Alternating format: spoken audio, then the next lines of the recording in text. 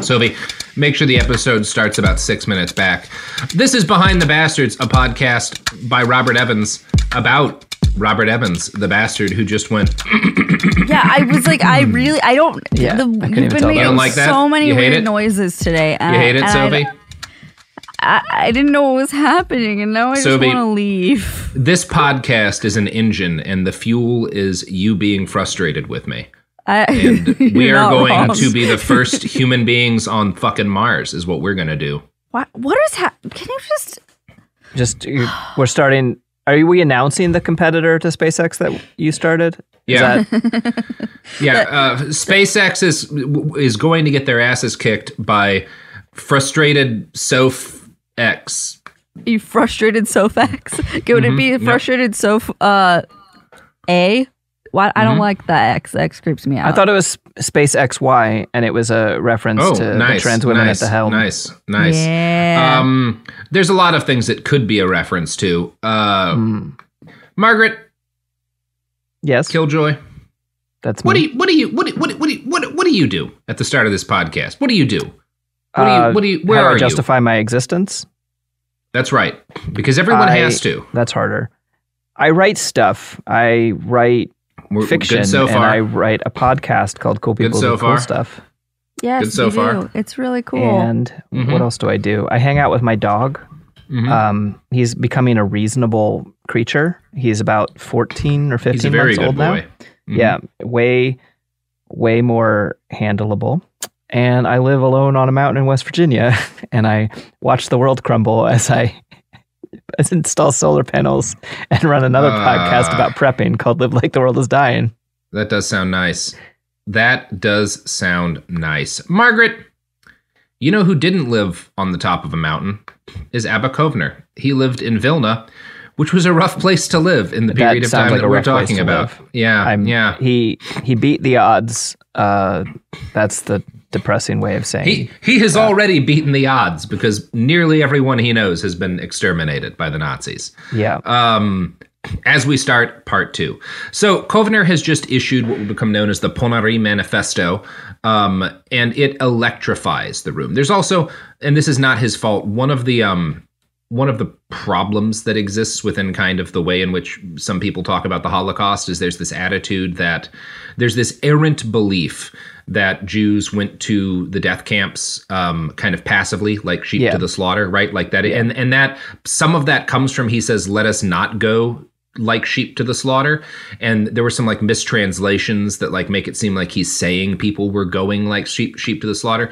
None of this, even if you're looking at the stories of people who were killed in the camps, it was very rarely passive, even to the extent that like people were trying to like take care of their families and keep their children from panicking. Like none of this was like passive. People were dealing with a nightmare in the best way that they had available. And there was in fact a lot of resistance, which we're going to talk about. And this is a story. Hell yeah. I'm aware of like one pop culture touchstone from this. I get into arguments periodically online with people about, armed self-defense. And one of the things that some folks will bring up is that like, well, none of it would have helped Jews during the Holocaust. And the reality is that having guns did help quite a few Jews during the Holocaust. There was a tremendous history of partisan resistance. And if you would like to see a reasonably good movie about that, starring Daniel Craig, you can watch the movie Defiance, which is about the Bielski Otriad, which was a group of eventually a couple of thousand centered around these brothers who I think were basically gangsters prior to the war, which is why they had access to some weapons. I'm not 100% on that, but I believe that's the story with them.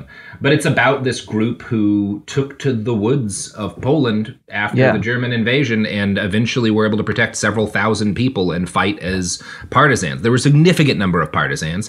Yeah. And Kovner and his members of the Hatzomer Hatzer are going to become some of those partisans. And one of the things that I get really frustrated when people talk about that kind of stuff too is that the first thing, again, the only one I've done a lot of research about is the Warsaw Ghetto Uprising. And the main task in front of people, the dangerous immediate task, was literally just getting small arms. Yeah. Small arms, people making explosives, manufacturing. Yeah. Anyway. I don't know. Anyway, yeah, I don't know. I get really mad at the way people talk about a lot of this stuff. Yeah. Yeah. And I think one of the things, because Kovner ends on a problematic note, shall we say. Okay. But one of the things he's right about is that, like, look, now we know what's happening. Nobody's coming to save us. We have to find a way to kill as many of these Nazi sons of bitches as we possibly can, which is a great thing to do. Yeah. Again, a nun is smuggling hand grenades into the ghetto so that they can murder Germans. Like, this is where the line is now. Yeah, totally. So the Ponary Manifesto electrifies, because he delivers this first to just kind of a room full of youth movement members that he reads it to during a meeting that they were holding, because it was during New Year's celebration, so it was easy to kind of disguise the fact that people were gathering. But it spreads very quickly through Jewish Europe, and it ignites a rapid change in the kind of conversations being held underground in ghettos across the greater German Reich. No longer was the discussion about hiding and avoiding German wrath. Talk started to turn towards the concept of resistance and reprisal. In 1942, Kovner helped to found the FPO, or United Partisans Organization. This was a pan-ideological, because again, even after the Nazis took over, a lot of these different, because you've got your communists, some of whom are like insurrectionary, some of whom are Zionists, and you got your socialists, and you got your kind of more centrist or even right-wing folks who are Zionists, and you've got, you know, again, people who aren't Zionist, but who are like left-wing activists, all these different youth organizations that are constantly fighting each other. And Kovner's like, look, we can't do that right now. Yeah, that can come later. It's going to take everything we have just to not get wiped out. So let's all, like, basically, and his pitch is basically like, nearly all of us are dead already. What do politics matter? It's time to kill these fucking Nazis. Yeah. And basically, at this point, basically everyone's like, yeah, you know what? That actually makes a lot of sense. Yeah. So the FPO gets formed. Kovner's one of the people starting this. There's a number of leaders and stuff in the area of Lithuania that are doing this. The guy who gets elected to lead they hold a vote, because there's about 300 of them. They hold a vote, and the guy who gets elected to lead is a very cool dude called Yitzhak Wittenberg, and he is a communist. And they split the organization up into these 5-man cells, and several 5-man groups make up a platoon, and then the platoons are split into 2 battalions, and Kovner is commanding one of these battalions. He calls his men the Avengers, and they set out soon to the work of stealing to the work of stealing more guns and explosives in order to prepare for a broader armed insurrection of the ghetto.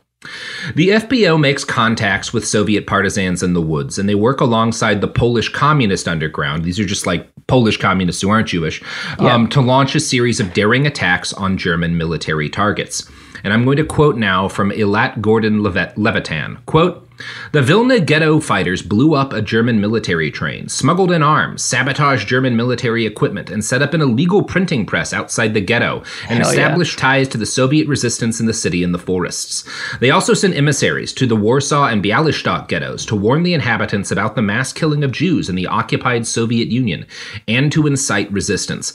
And they do like a meaningful amount of damage. They destroy, I think, a few dozen trains. They kill like 71 Germans. They rescue a couple of hundred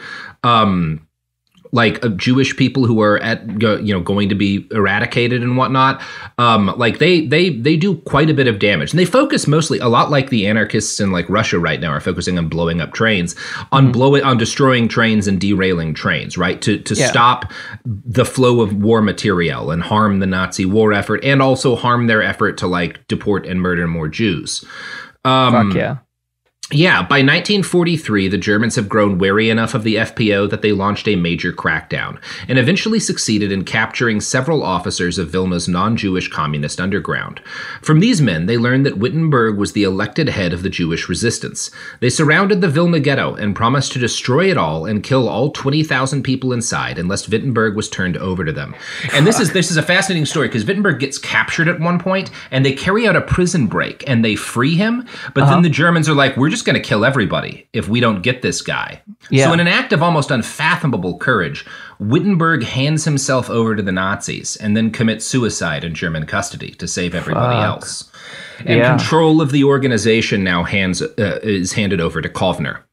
When the Nazis destroy the ghetto anyway later that year, Kovner and his surviving men flee into the woods around Vilna, where they liaise with Soviet partisans and carry out even more insurgent attacks against the Germans.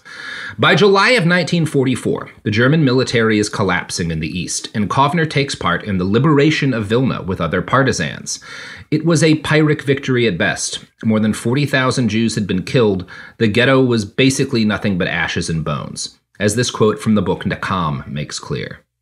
The visitors returned stunned and tense from the blunt reality bespeaking wide-scale slaughter into gigantic round pits, and from the bestial brutality of those who had aimed deadly gunfire face-to-face at living creatures. Evidence of that brutality was still visible. Scattered bodies remained that had not yet received proper burial, and the visitors knew very well who had been killed there at the edge of the pits. Their parents and all of their neighbors, acquaintances, well-to-do and proletarian, pious, assimilated, and baptized, communal leaders, synagogue functionaries, peddlers and drawers of water, communists and Zionists, intellectuals, artists, and village idiots, some 4,000 babies, all of them, as writer Amos Oz described the end of a Jewish community. When the visit was over, Kovner composed a detailed questionnaire, and the survivors, who had begun to gather, filled it out. The copies were collected with a view to preparing for future trials, punishment, and vengeance. Now, Kovner gets no time to, what's that? Oh, it's just, one, I just have to sit on that, right? But one of the things that it occurs to me, I remember a friend of mine describing, to continue with Margaret's crime school, sometimes it's safer at the front. Not like the front in terms of like a war, right? But sometimes being up where the conflict is happening is safer. Literally.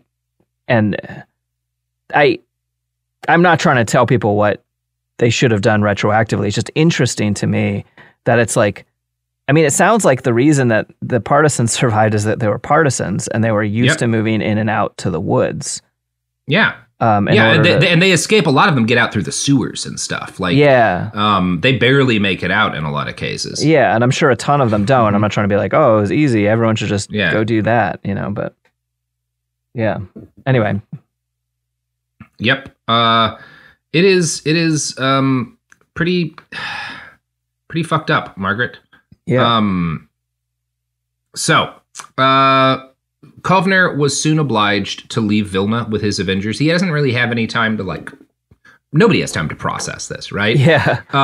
You might not want to yet. That's later. That's tomorrow's problem. They move immediately on with the advancing Red Army, right? And are continuing to act as insurgents, basically kind of ahead of the main advance, harassing Nazi forces as they retreat. Mm-hmm. And while he's doing this, he repeatedly lobbies with the Soviets to establish a partisan regiment of Jewish Holocaust survivors, to carry out acts of sabotage in Germany, to sneak into Germany and start blowing up German infrastructure.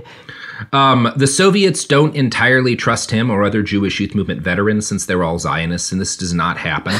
Fucking Stalin. Uh-huh. And then also, Kovner is breaking Soviet law in this period because while he is fighting and while he's advancing, he's this kind of guy he's just an expert organizer. So while they're doing this, he is building an underground railroad to smuggle Jews from the fires of the Holocaust over to the British Mandate in Palestine. He's building an building to do this as he is running an insurgent war. Yeah. He's very good at organizing. Obviously, he's not the only one doing this, but he's a major figure in it. Right. His experience building and maintaining connections between a far-flung network of insurgents made him kind of the perfect man for this. And again, it's worth remembering that during this period, getting Jews out of Poland and into Palestine was often the only way to keep them alive. Pogroms and massacres of Jews continued even as the Nazis retreated. We're going to talk about that more later.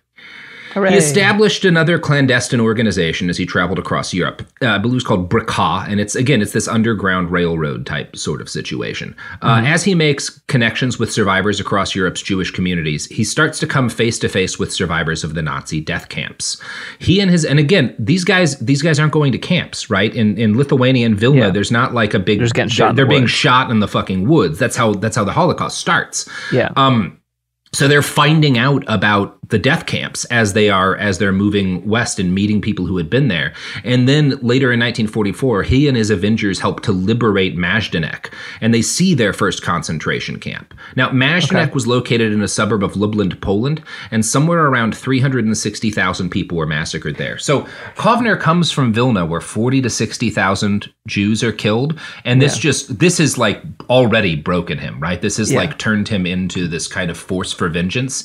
And then he realizes that like Vilna is a blip on the radar in the total number of people who are being killed. And he starts to realize the scale of the Holocaust, right? The truly titanic scale of the killings that have been carried out. Yeah. Coming face to face with Majdanek convinced Kovner that simple military victory against the Germans was no longer sufficient.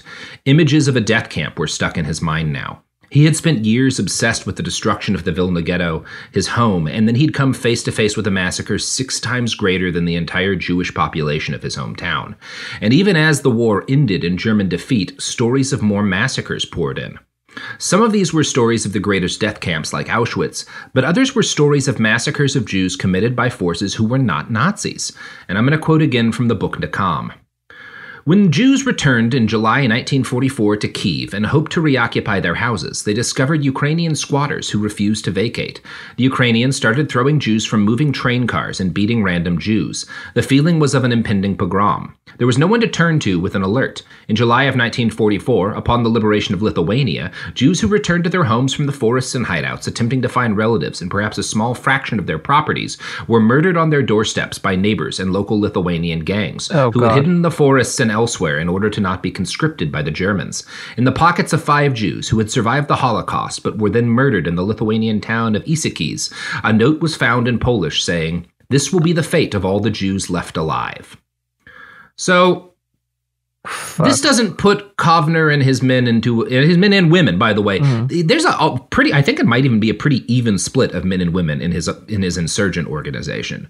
That makes sense.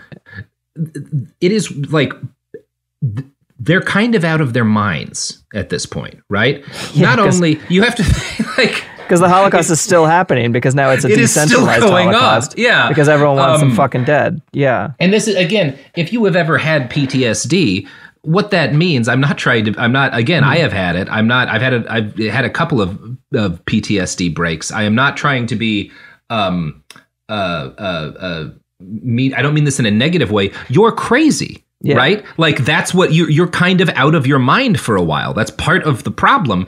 Yeah. And these people are dealing with not only like the most PTSD I can fucking imagine. Yeah. But now they realize that like it's not over. The massacre is continuing. And all of this is happening like while they are continuing to fight a war. And so between the grief of losing all of their loved ones and friends and the trauma of years of underground fighting, deadly partisan combat, these people are in what you might call a particular state of mind. The most obvious consequence of this is an obsession with vengeance, which the end of the war does not slake. And as the war kind of comes to an end, a lot of these Jewish partisans, people who are friends and affiliated with Kovner, members of different Zionist youth groups in Poland, they start to carry out attacks in areas that have already been liberated, places where the war has come to an end. And I'm going to read a quote from the book Nakam here. Naza Grupa, a group of Zionist youth members from Bedzin, Poland, aimed to exact vengeance in Germany. Emil Brigg, later a hero in Israel's in the Arab-Israeli war, recounted, she uses the term Israel's war of independence, like you can, whatever. Yeah. We had nothing to lose. We wanted only revenge. Young men and women burning for vengeance, with nothing in their world but a mighty urge to kill Germans and to destroy whoever was collaborating with Germans. Some members of Naza Grupa, who had volunteered for the Red Army, succeeded in acts of vengeance, but not as much as they had wished, not as Jews, not as representatives of the entire Jewish nation against the entire German nation. One of them, Manos Diamant, visited Auschwitz as soon as the war ended, and he saw this command written on one of the walls of the torture chambers: "Jews, take vengeance." These words guided his future. He and Alex Gatman, a fellow member of the group, headed a squad in Austria that executed those who had been found guilty. Most of the members felt as if they were judges without robes, judges of a special kind who together delivered gathered and immediately carried out their sentences. They bound and gagged suspects, held a few minutes of trial proceedings for each, and read an indictment. They prosecuted murderers who had been active in the ghettos and concentration camps, those who had killed with their own hands and could be reliably identified, in the group's opinion, by at least 2 witnesses. No court of true justice in the world would have handed down a different verdict if he confessed on his own without being interrogated, said Diamant. These killers were mostly, but not always, SS troops. The group then killed the suspect. For example, 4 young men who had been freed from the Landsberg Kaufering concentration camp near Munich stole British jeeps and drove to a neighboring town, where they mounted a pogrom of their own for 4 or 5 hours, punching and beating. Soldiers of the Jewish brigade who arrived at the scene stood there stunned. They couldn't agree with this and sent us away. We broke everything around. We broke windows. We hit children and old people too. The hatred inside of us was terrible, a heavy burden of rage. It is difficult to determine how many such incidents occurred, with survivors taking action either independently or with a few comrades. So again, there's like, this stuff is happening as the war ends. There's like guys busting, like stealing British military shit and just driving into German towns and just beating the shit out of everybody they encounter. Yeah. Which, like, I get it, man. Like, yeah. Yeah, it's like, it's not good. It's not justice, but it's inevitable. Gonna happen. It's the inevitable consequence of what the Nazis did, right? Yeah. I feel like there's a difference between justice and consequences that doesn't get talked about enough, where it's just like, I don't know, like you do a bunch of bad shit and some other bad shit's going to happen. And it's not justified inherently, like that kid who got beat didn't do anything, you know? Yeah. And like, it's not good. It's just a thing. It's just, it is. Well, that's just going to happen. Yeah, if you're going to say, and I think it is like, it's bad if like children are getting beaten in the street, because totally. Even if the children believed the fucked up things their parents told them, they're not responsible for it. But also it's like literally what defines children. The bad thing that's being done here, I would say, even though it's being committed by these like Jewish concentration camp survivors, the evil is still on the Nazis. They're responsible for those kids getting beaten in the street, right? Yeah. It's not the fault of the people who lost everything and are like, what, these people just get to go on living their lives? No, we're going to start hitting them with a fucking bat. Like, that's, it's not on them is what I will say. Yeah. Like just like those kids can't be responsible, nobody who's just gotten out of a concentration camp can be responsible for their actions in this case. Like that. Yeah. God, that's interesting. Yeah. Yeah, it's a kind, like if you are a person who believes that like temporary insanity can render one less complicit in an act of violence, you have to say it applies here. Like I can't imagine a better example of that. Yeah. But you know what I can imagine, Margaret? What can you imagine? A beautiful world, a perfect world, Margaret. A shining city upon a hill where people can purchase the products and services that support this podcast. Oh, wow. A whole city. A whole city, Margaret. Of just gold and podcasts. That's right. That's most of the advertisers. We're going to build it together. We're going to make it real as one. I'm so excited to be part of this. So am I.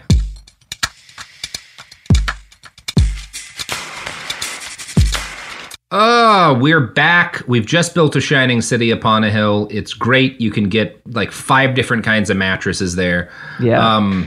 Back to the story. So Kovner and his mates, along with a lot of other Holocaust survivors, are kind of spiraling as the war comes to an end.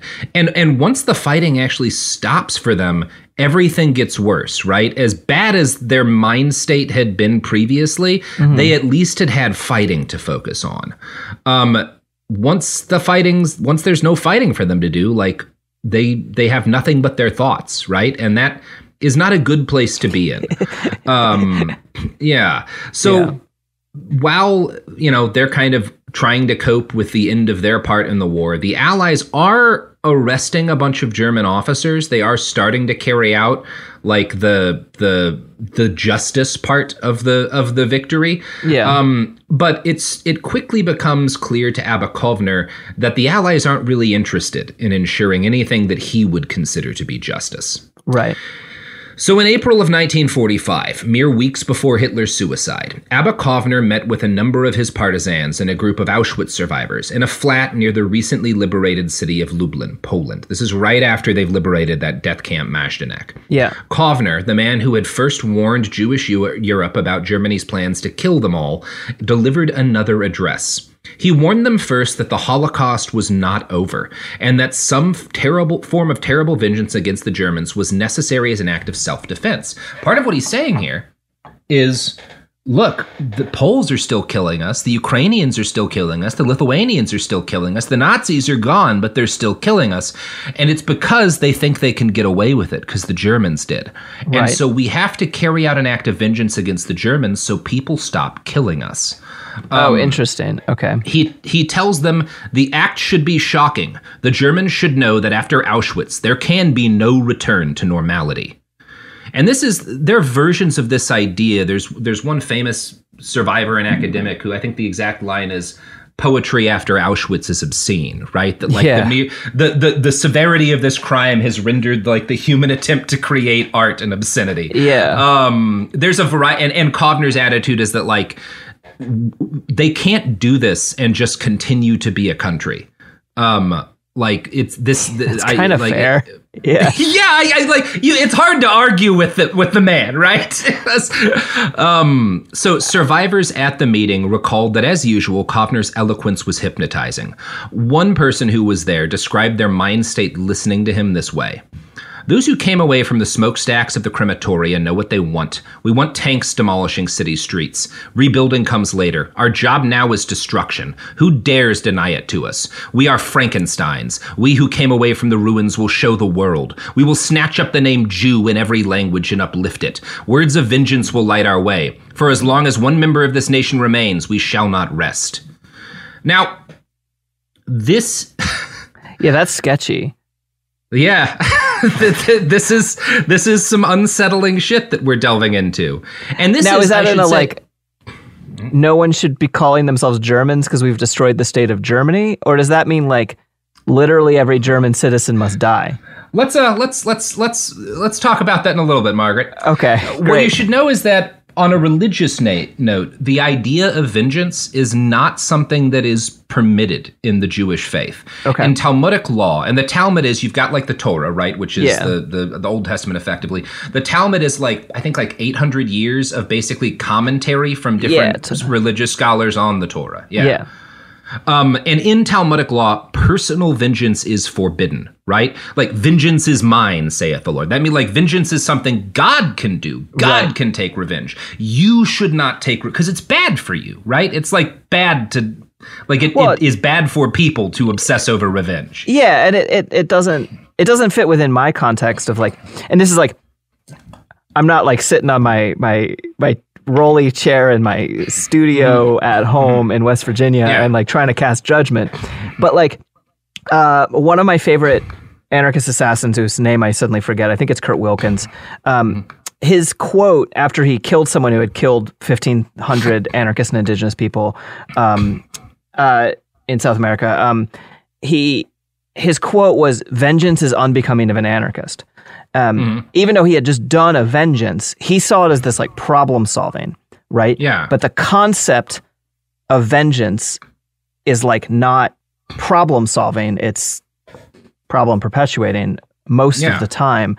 And so it's like not inherently just. But that said, and so that maps as, I don't know, I'm just mapping Talmudic law to that as well, I guess, is like this idea that like, vengeance is not to note that like good, but it's maybe not understandable.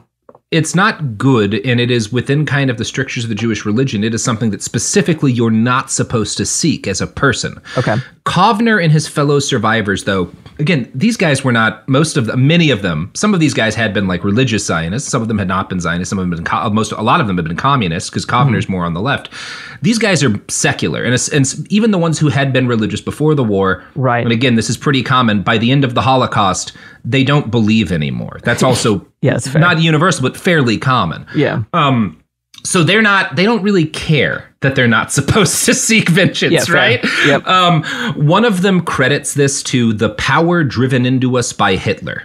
Right? That's one of the lines that you hear from one of these guys in this meeting, is that like Hitler has like driven into us the power to commit vengeance by the crimes that he committed against our people. As the meeting wore on, Kovner laid out his plans for a, quote, unique operation of organized vengeance. Jews, including Kovner and his men, had already carried out numerous assassinations of German leaders and collaborators. But this was not enough. The Holocaust was not purely an act of the Nazi military or a bunch of party functionaries.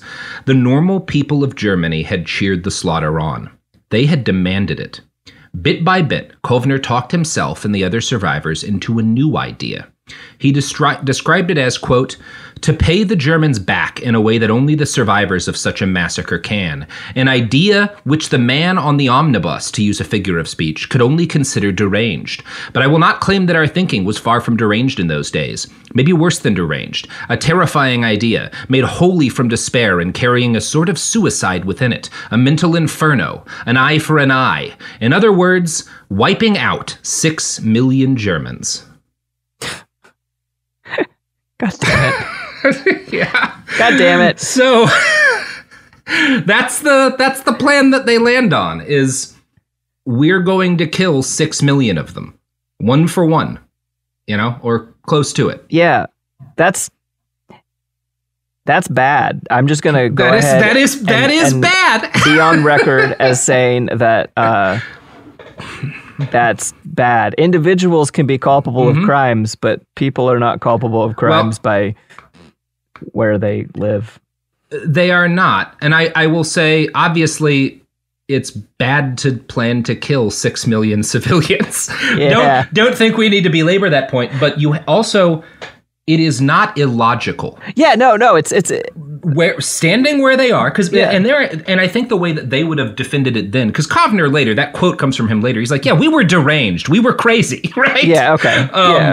But having that attitude, then you're looking at the slaughter continuing, and you're looking at he's not wrong.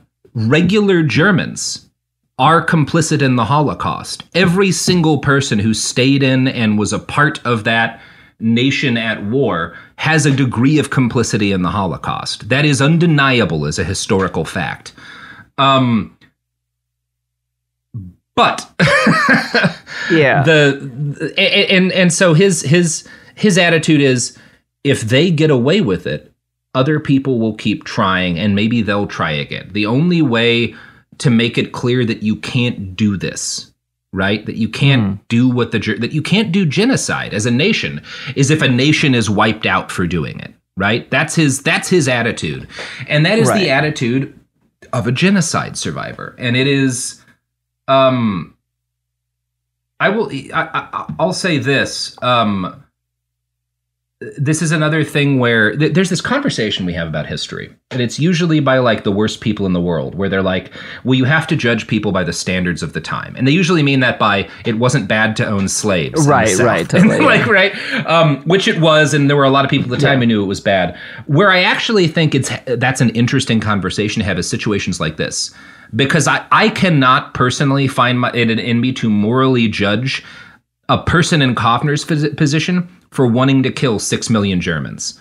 It's wrong, but I can't judge it, right? Because who wouldn't think that way in this time? It kind of probably depends on how far along in these plans he gets, to be honest. God, that's such an interesting question of culpability, right? Because, in the immediate aftermath, right, you're like, the sort of temporary insanity as a way of understanding culpability makes a lot of sense. But then sitting down and planning something, I don't know, is interesting to me. I'm not trying to, this is not me trying to sit and be like, well, I would have done it different. I don't know what the fuck I would have done. Of course. I'm going to tell you right now, I suspect had I been in his position, I would have agreed with his thinking and supported it. Yeah, I'm not, That's not good. I'm not proud of that. I just man, if everyone I loved went up in a fucking smokestack and all these people just got to keep having a country, I would probably support some terrible things. Right.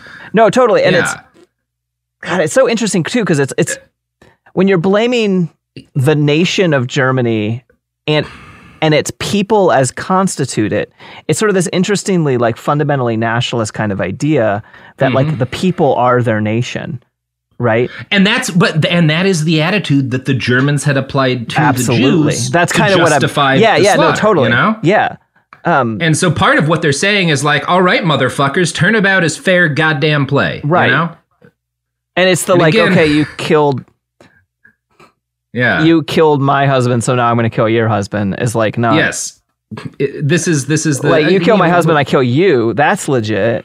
But again, whatever. Talking about what that is and also isn't legit. leads to problem. You know, this is why in Rojava, and we talk about this a lot in the Women's War podcast, so much of the justice system that they have built is based around ending reprisals, is based around someone killed someone. We have to bring the families together and get the families of the victims to agree to a situation by which the punishment on the person who committed the murder is severe, but the families are not locked into a cycle of vengeance. Right. Because that's what's been destroying us, and it will destroy us if we let it, right? Absolutely. And they're right to do that. And this is, like, again, killing 6 million Germans is insane. Yeah. It's just, it's an insanity that I cannot there's no moral judgment here when I say that. Right. Like these are, as Kovner said, they are deranged, and they are embarking on a deranged plan. And so to the extent that what they're doing is evil here, I place this evil at the Nazis' feet. Yeah, that's fair. Yeah. Kovner just wanted to be a poet farmer. Yeah. Right? No, he didn't totally. want to be doing this, you know? Yeah. So, you know, again, I think the basic level, like the basic moral question here is illustrated well, as most moral questions are, in the movie Rambo First Blood. Right? Uh-huh. They drew first blood, you know? I haven't seen that in so long. It's pretty base. Yeah, Margaret. no, I remember that. I remember liking it. Yeah. Okay. So how far along do they get in this terrible plan? Because I'm really curious to find out how he. I'm curious because he obviously later was like, just kidding, that wasn't the best plan. You know? Not entirely, Margaret. We will talk about that more too. But yeah, it's time to move on. So before we get into what he does and how he tries, I do want to make the point that he is completely right when he says that the Allied justice was not sufficient. Yeah. And to make it clear how insufficient it was, I want to read a quote from an article in The Guardian by Jonathan Friedland. After the war, Allied officials identified 13.2 million men in Western Germany alone as eligible for automatic arrest because they had been deemed part of the Nazi apparatus. Fewer than 3.5 million of these were charged, and of those, 2.5 million were released without trial. That left about 1 million people, and most of them faced no greater sanction than a fine or confiscation of property that they had looted, a temporary restriction on future employment, or a brief ban from seeking public office. By 1949, 4 years after the war, only 300 Nazis were in prison. From an original wanted list of 13 million, just 300 paid anything like a serious price. Because it would have never been a never-ending task, says David Cesarini, a research professor at Royal Holloway, University of London, and a leading authority on the Holocaust. He cites the British attempt to convict those responsible for the killing at Belsen.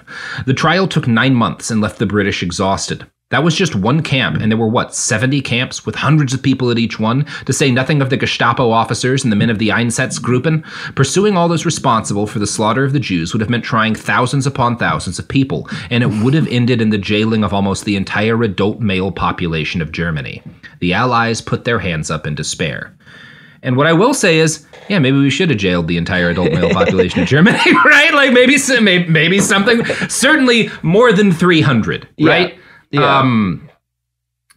And again, just murdering 6 billion people indiscriminately is certainly not the right answer. But I don't know, if you're going to say what should have happened, I tend to consistently line up with a fuckload more of those people should have been killed. Yeah, I mean, if they were going around being like, sorry, you were in the Nazi army, I don't care that you were a private, you're dead now. Yeah. Because I think that's consequences of a decision you made. We make permanent decisions every day. Yeah. And if your permanent decision you made is you joined the Nazi military, people fled. People tried to sabotage the Nazi military. There's even motherfuckers, like there are a couple of cases of like doctors who joined the SS under duress and then saved people in the camps who were like rescued from trials because Jews that they'd saved came forward like, no, this guy was like actually people did. And if you didn't, I think the thing to here's what I'll put out. take a leaf out of the Romans book, and of those 13.5 million, kill 1 in 10. See, and I do love a good decimation, but I think that my issue with this, I actually would rather that the Holocaust survivors who are not part of who have their own militia, go and kill a huge chunk of people who were part of the Nazi Party, rather than a system, an apparatus that like tries and like condemns people to death. It's like, and it's a weird anti-death penalty thing for me that is like, gets back into this idea that like, I don't trust the systemization of murder, right? And so any system that could have killed all of the Nazi soldiers later would absolutely do even worse than these other people who are dreaming of revenge. Maybe.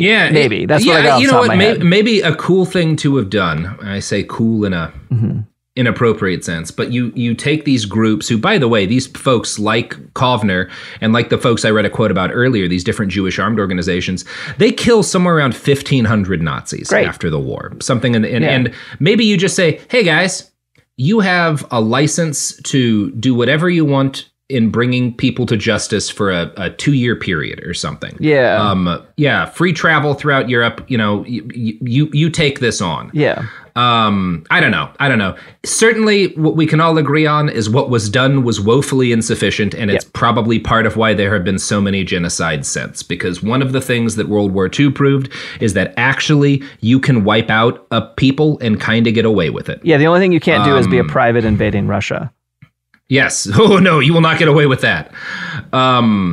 So in July of 1946, Polish residents of Kielce murdered 42 Jews who'd returned from Nazi camps to their homes.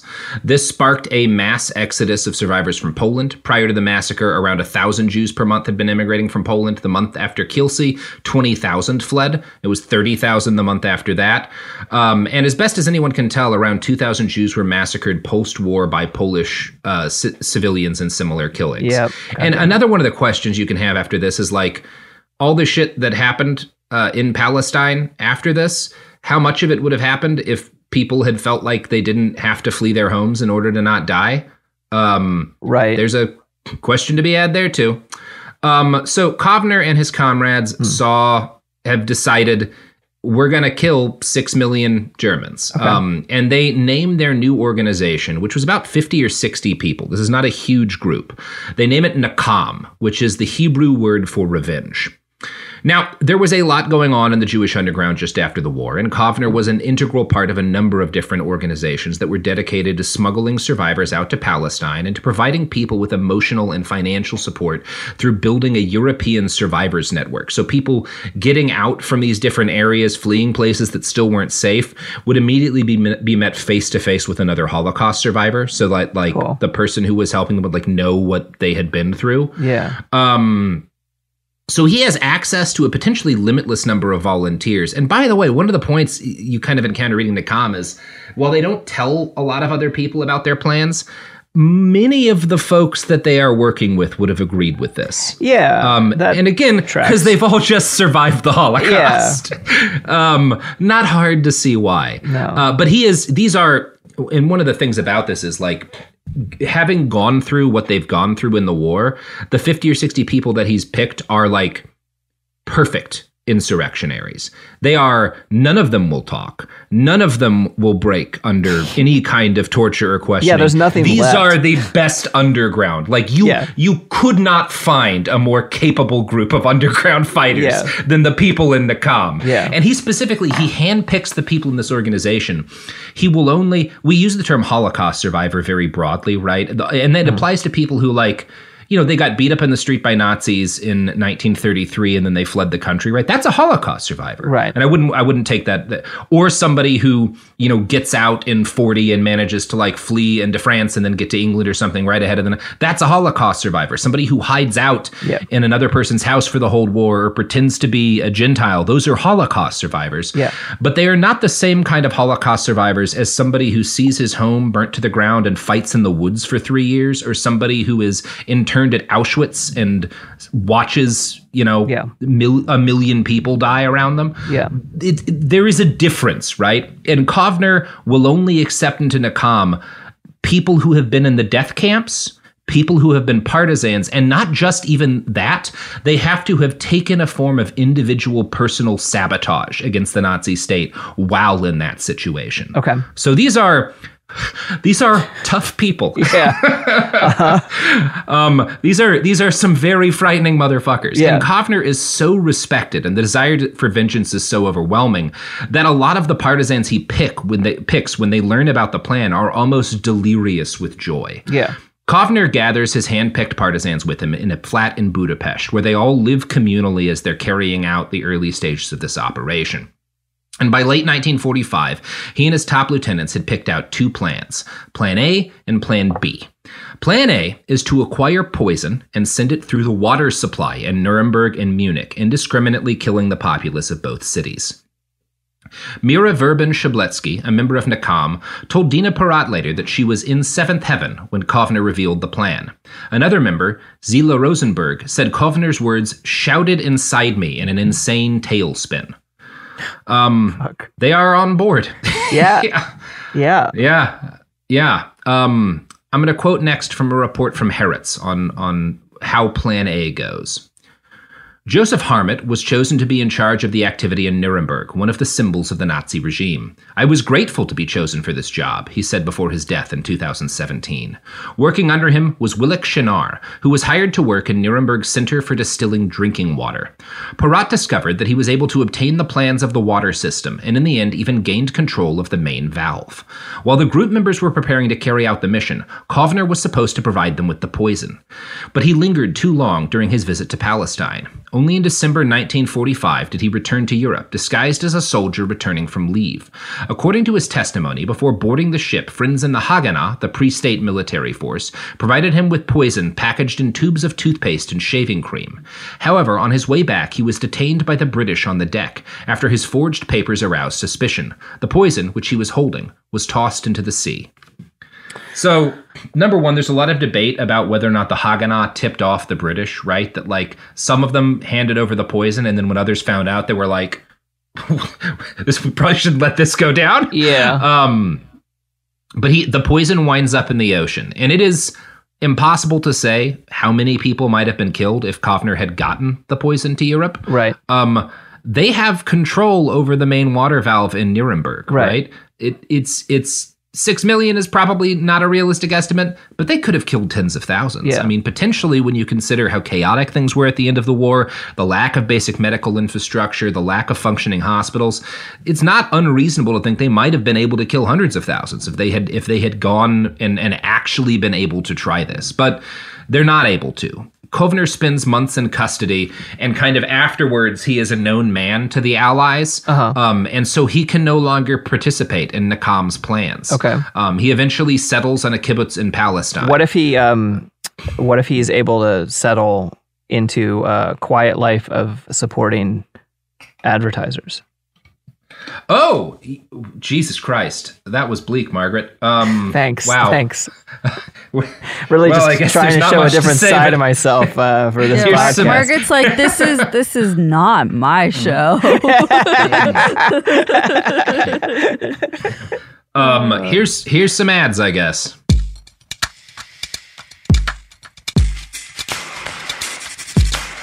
So, Kovner is kind of out of the picture of Nakam. He does invite, and you kind of get the feeling that he starts to like pull himself out of the tailspin a little bit. He invites a bunch of members of the group over to his kibbutz. They visit. Some of them start to give up at this point, but others decide to carry out a plan B. Okay. Did they have the plan B the whole time, or is this? Oh, yes. Okay. Yes. And the Allies, and they're working towards plan B at the same time as they're working towards plan A, and always have a backup plan. Yeah. And this is actually cooler. Indiscriminately poisoning the water supply of a large city is a bad thing to do. Yes. This is kind of rad. Okay. So the Allied authorities had interned former SS members at detention camps outside of Nuremberg and Dachau. One of the Avengers, Liebke Distel, was hired to work at the bakery that supplied bread to prisoners and guards at the Nuremberg camp. According to Dina Parat, quote, he first thought to inject poison into the bags of flour in the warehouse, later into the dough mixers, and finally he reached the conclusion, after consulting with the group members, that the poison should be spread on the bottom of the loaves. Okay. So Distel spends months rising through the ranks at the bakery staff until he gets put in charge of ranks. Rising like bread. Yeah. Until he's put in charge of the bread warehouse, and he learns every aspect of the distribution system. This included the fact that German captives were given cheap black bread, while the American guards were given more expensive white bread. This was a big break for Nakam. They were willing to mass murder Germans, but the Americans have just liberated Nazi Germany. They don't want to murder those guys very much. Fair. Like they would feel kind of bad about that. Yeah. Now, I should note that there's also some quotes you'll get, some really chilling quotes. Like there's one member of Nakam was like, if Kovner had wanted us to murder a Jew for some reason to carry out our plans, we would have done it. Like we would have done anything he told us to. Yeah. If you're willing to poison indiscriminately a city, you're going to kill a lot of Jews. Yeah, that is also well, actually, given the realities of the Holocaust, probably not at that. Yeah, okay, fair. I don't actually know enough about when people started getting back into Germany and started living in those cities again. Yeah. He is so. This is the plan. This shows like what competent, because they have in the space of a few months gotten people at high levels in the water distribution network, like managing the waters, like the freshwater system in fucking the city of Nuremberg. Yeah. And they've gotten other people managing like the bread distribution at this at like prisoner of war camps where huge numbers of SS prisoners are being held. Yeah. And they do this all simultaneously. And Distel and his chunk of Nakam find another source of poison, and they smuggle it into the warehouse under a raincoat. Several members of Nakam succeed in hiding themselves in bread baskets, where they wait for the night to fall. When the other workers had left for the day and locked up, they all left hiding and start painting poison using paintbrushes over loaves of bread. This was a static work for them, and when they'd covered 3,000 loaves, they paused to kiss each other. It's arsenic that they're putting on this bread. Okay.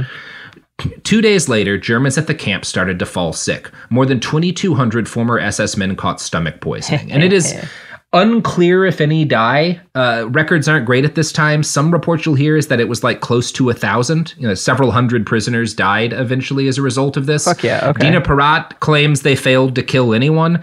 I don't really know who's right here. Dina kind of has a vested interest in making it seem like they didn't kill people. Okay. I don't actually know what went down.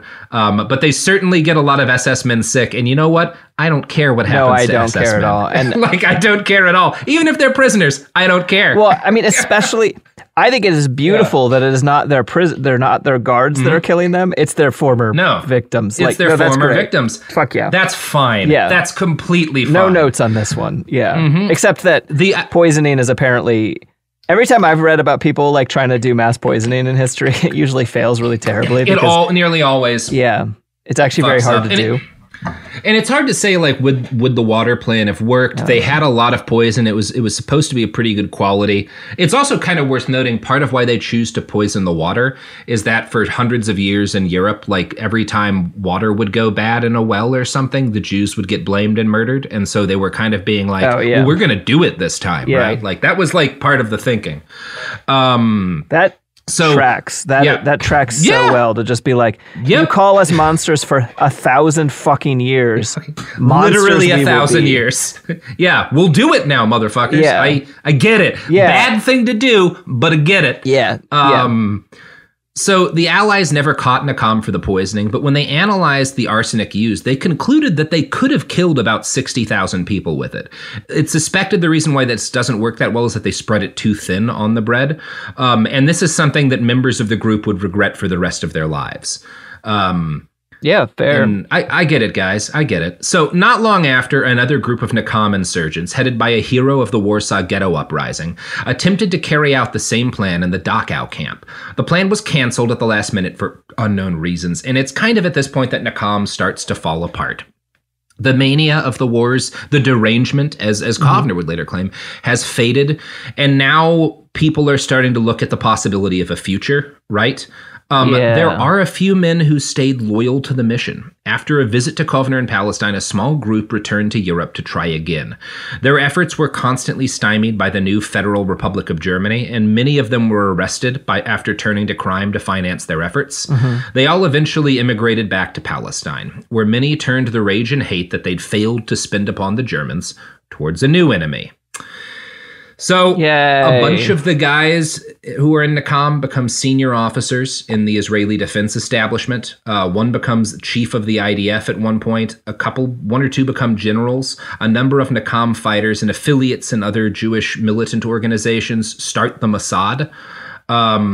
A lot of very nasty things result from that. They do kill like about 1,500 Nazis too, which is fine. Yeah. But the Nakba happens. There's the establishment over time of an apartheid state, the displacement of a large number of people, a lot of pretty ugly stuff, and a lot of it is done by people who had been in this group and these other groups. Yeah. Now, Kovner, because he's tried to poison 6 million people, has kind of ruined any chance of a political career for himself. But he remains a prominent and a popular poet and inspirational war leader. During the 1948 Arab-Israeli War, he was made a propaganda officer, and he used his skill at poetry to try and encourage his soldiers to carry out violence without sympathy or guilt.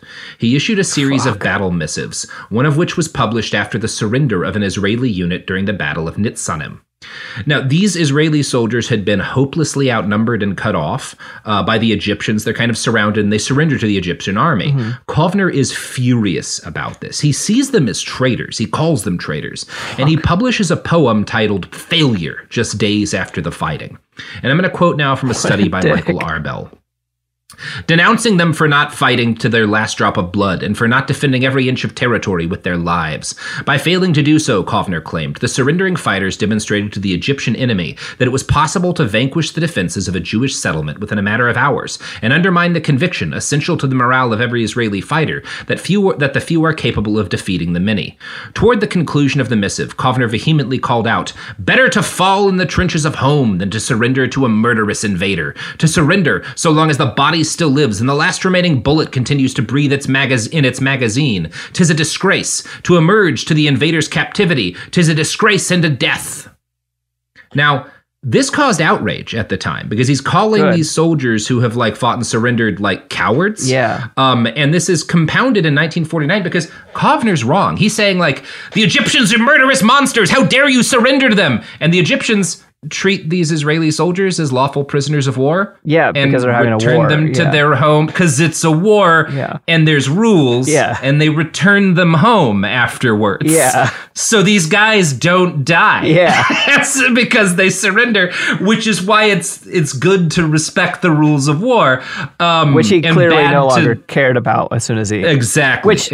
Again, we all understand how he came to stop caring about them, but yeah. Every enemy is the Nazis, right? That's not just him, that's a lot of these people, right? Even though the Egyptians are not the Nazis. Yeah. Not that there's not ugly stuff that happens in these wars that are going to follow, but it's not the same. Yeah. And these returning soldiers attack Kovner for calling them treasonous, and a later investigation by the IDF concludes that the soldiers had acted appropriately. Kovner had simply lost all sense of proportion. He remained an influential poet for the rest of his life, though, winning the Israel Prize for Poetry in 1970 and dying in 1987 from laryngeal cancer, because he is just... when I tell you this guy was a chain smoker, you have to think about what it means to be a Holocaust survivor and a chain smoker. Yeah. This guy is consuming cigarettes at the nation state level. Yeah, I mean, a cigarette is a symbol of no future. Right? Yeah, exactly. That is its charm and its poison, is that it is a symbol of I'm doing something because I don't care what happens to me. Yeah. There may be no people alive who smoke the way this man was capable of smoking. We've lost the capacity for smoking like that in the species. So Other members of Nakam, though, remain alive into the 21st century, and no one really talks about this is kind of like not very well known at all. I mean, it's still not that well known, but this is really not known at all until kind of the 1980s, when some of when the people who survived start to be like, oh, we're not going to live forever. We should probably like talk about what happened, right? And so that's the point at which historians and sociologists start to interview them about how their feelings on revenge had evolved throughout the decades. And by the way, there's going to be, if you start researching this, you may find some of the books you read by some of these survivors. There are points that I've laid out here that they will disagree on. There's several books by survivors, and then Dina Parat has written 2 books, and she's kind of the academic who has talked to the most of these guys. There's points of disagreement. There's things we don't know, because again, everybody, like the fog of war, everybody's like older, like they were kind of crazy at the time. There's points that you're not going to get the exact history on because nobody knows it, right? There's disagreement from people who were all there, That's just the reality of historiography. Yeah. So, but there are interviews with a number of these guys. So we have kind of information from historians and sociologists about how these people's feelings on revenge had evolved through the decades. And as far as I can tell, they didn't change their minds. Bolek Ben Yaakov, who led Nakam after 1947, said that he could not have looked himself in the mirror if he hadn't tried to get revenge. He still regretted that it had failed. Most of his comrades seemed to agree, feeling that the Germans had deserved it and rueing that they had not succeeded in carrying out Plan A. When one survivor was asked how she could possibly have made peace with the mass poisoning of babies, children, and other civilians, she answered, "If you had been there with me at the end of the war, you wouldn't talk that way." That's completely possible. Yep. Again, it doesn't make them right, but it's... No. It's just like, yeah, you can't expect people, like, it's... Obviously, not everyone who lived through that, in fact, most people who lived through that didn't feel entirely the same way. Yeah. But a lot of them did. Yeah. And that's valid. Yeah. I'm glad they did not succeed in poisoning 6 million people to death indiscriminately. Right.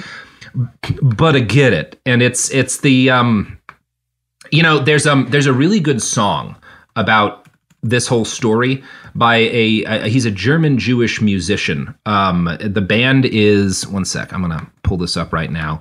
It's actually how I heard about this story first, and then I wound up reading the books. And it's a pretty dope song. It's called 6 Million Germans by Daniel Kahn and the Painted Bird. And there's a couple of lines in there because it kind of ends with him talking about how these guys all became part of the Israeli military establishment of the birth of this apartheid state, of all this violence that gets done in the wake of that. And there's a line he has in there, conventions one second, let me pull up the lyrics so I don't get this wrong. They put aside their rage and hate and worked to build a Jewish state with Jewish towns and Jewish farms and Jewish guns and nuclear arms. Now, conventions put upon the shelf be taken out later on someone else. Be careful how you read this tale, lest your own prejudice prevail. Look around the world today and consider the role that vengeance plays, for history has its unpaid debts. And is it better if we forget? I like that it ends with a question, Yep. It's a good song. Yeah. I mean, it's like, it's so hard because if you come with almost any other story, it'd be so easy for me to be like, well, here's how I feel about vengeance and here's how I feel about justice. And, and you look at this and you're just like, yeah, shit's fucking messy. Shit is fucking messy. This is not, as uplifting maybe as some of our other Christmas episodes. I would not feel confident calling these people bastards because I think to some extent the things they have lived through make it impossible for me to fully morally judge them, even for the bad things that they've done. Yeah. That's where I am. You're allowed to feel however you want to feel about this stuff. But, it's worth thinking about. Yeah. I will say, when we're talking about things that the Nazis have done that are evil, obviously all of the killings, all of the millions and millions and tens of millions of deaths are the worst. But one little crime of the Nazis, I will say, is the fact that as I was researching this, I had a literal moment where I thought, well, shit, would the world have been better if they'd done it?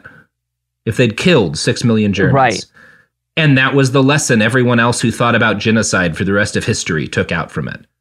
Right? Yeah. And the answer is no, by the way. But the fact that and I'm going to guess most of you are going to spend some time actually thinking about that, is another crime we should lay at the Nazis' feet. Yeah. No, that's such a fucking good point. I had a moment where I was like, whoa, what would have happened if they'd done that? And it's like, it doesn't matter. Because spreading the idea that killing millions of people indiscriminately can ever possibly... That there's ever a good way to do that. Yeah. And it was interesting because if they had dismantled, whatever, there's a million hypotheticals, but the idea that Germany should cease to exist, which I also don't, whatever. I don't think any country should continue existing, but yeah. But like, you know, if like Germany does so bad that it doesn't get to exist anymore, it's so, and then I would love to know more, you know, because it's like, as far as I understand, as explained to me by an Italian friend, the Italian fascist system like stayed kind of intact and just changed its name in a lot of ways, or at least a lot of the individual functionaries continued, and like, I don't know, and versus Germany that seemed to like, Germany presents itself as having had a national reckoning. Well, I mean, certainly I will say of the Axis powers, they have done the best job of that. That is probably very fair to say. You do get these weird moments. I was visiting Sachsenhausen, which is, it's not a death camp, but it's a concentration camp. So obviously a lot of people died there. That its main goal was not killing. That had started as a place for political prisoners and continued that way under the Nazis. It's a very bleak place, although it is, the museum that the Germans have set up there is very, very good. If you are ever near Berlin and you have a chance to see Sachsenhausen, I think you kind of owe it to yourself to see it. I went during the dead of winter, so it was snowy, and there was this moment where you're like walking through it. You know, we're all bundled up in 3 layers, and it's just frigid. And then you walk in to one of the indoor areas, and the first thing you see is one of the uniforms, the winter uniforms that the inmates wore, and it's very affecting. But as we're like coming into it, we have this great tourist guide who's this Brit who has been living in Germany for like 30, 40 years. And he's walking us through, and he points out this building outside of kind of the museum area. And he's like, back when the camp was active, that's actually the administrative building. That's where like they did all of the sort of administrative tasks for it. And I was like, well, what is it now? And he said, oh, well, it's like a training facility for the Berlin police. Right. Right. Totally. Yep. Great. So, you know, there's, critiques I might have. But yeah, I mean, generally speaking, yes, the Germans have done of the Axis powers the best job of reckoning with those crimes. And I think probably it also would be fair to say a better job of reckoning those crimes than like the United States has done with slavery. Totally. But also, like, there are repeated. We just had another group of like right-wing Germans arrested for trying to overthrow the government and storm the Reichstag. Right. So you know, there's issues to work through. I mean, like, there's Nazis everywhere now. Like that's another. Yeah, there are Nazis everywhere. Yeah. I will say I am not convinced. I think it's probably fair to say there's not like more Nazis as a percentage of the population in Germany now than a number of other places. Right. So totally. I don't know. Like, this is not a thing where I can say, and here's the moral lesson to take out of this story. This is just some stuff that happened that I think you should think about. Yep. Yep. That's a good episode. Anyway, thank you for having me. Merry Christmas. Messy. Yeah. Happy holidays. Ridiculous. Fuck. Great. Yeah. Morgan, is there anything you want to plug? Well, if you like light-hearted violence, God damn it. I have a book coming out called Escape from Incel Island, which asks the very important question of what if all of the men who felt like they were owed a woman by the government got tricked into moving to an island where they were stuck. And it's coming out on February 1st. You can pre-order it. You can get it through the publisher, Strangers in the Tangled Wilderness. Or if you're listening to this in the future, you can get it wherever books are sold. And I have a podcast called Cool People Did Cool Stuff. And I have another podcast called Live Like the World is Dying, which is about community and individual preparedness. That's what I have to plug. Sophie, do you have anything to plug? Behind the Bastards is doing a live show at SF Sketchfest in January on the 20th.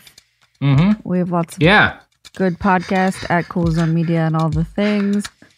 Yeah, maybe I'll find an even more fucked up story to talk about in a room full of people where you all have to stare at each other and think about the ethics of violent responses to genocide. Yay. Ooh. Yay. Nah, it'll probably be about some guy who sold children poison or whatever. Yay. It'll be fine. It'll be funny as hell. Yeah.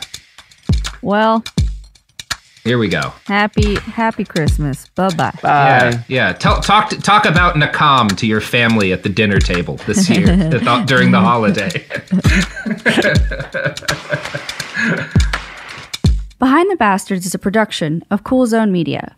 For more from Cool Zone Media, visit our website, coolzonemedia.com, or check us out on the iHeartRadio app, Apple Podcasts, or wherever you get your podcasts.